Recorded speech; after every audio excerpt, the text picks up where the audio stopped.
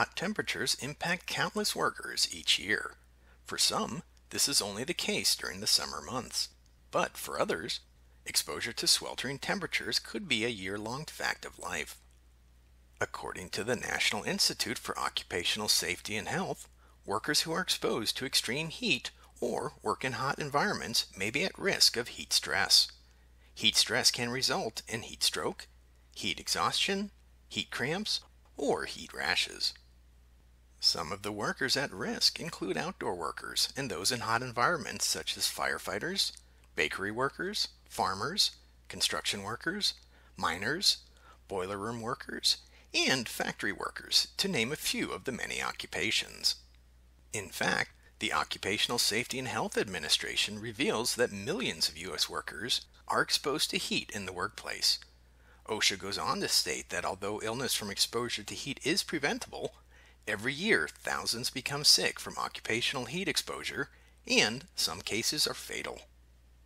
Some of the occupational risk factors for heat illness listed by OSHA include heavy physical activity, warm or hot environmental conditions, lack of acclimatization, and wearing clothing that holds in body heat.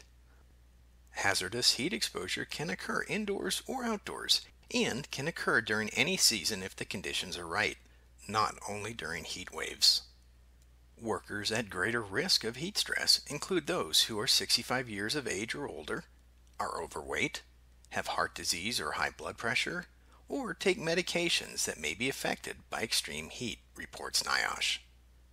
To help protect workers, NIOSH provides recommendations for employers to reduce workplace heat stress by implementing engineering and work practice controls, training workers, ensuring workers are acclimatized before they work in a hot environment, providing the means for appropriate hydration, and ensuring and encouraging workers to take appropriate rest breaks to cool down and hydrate.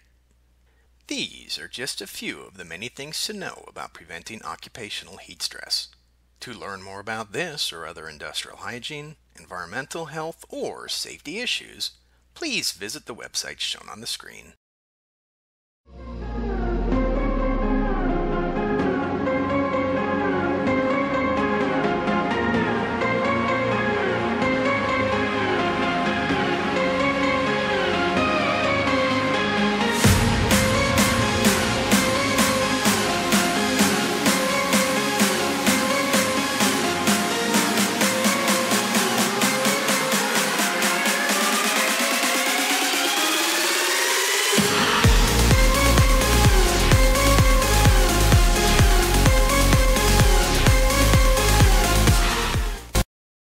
IAQ TV, the place to be.